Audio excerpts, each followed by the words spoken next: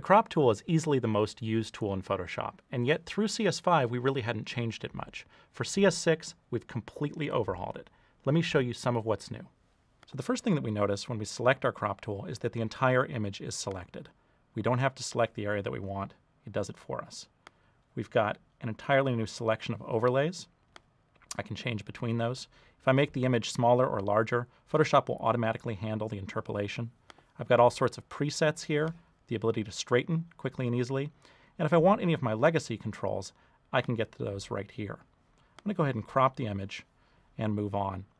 If I were to come back to this, what's really great is that this is completely editable. We've held on to the original image through layers, and we can go back and change things exactly as we want.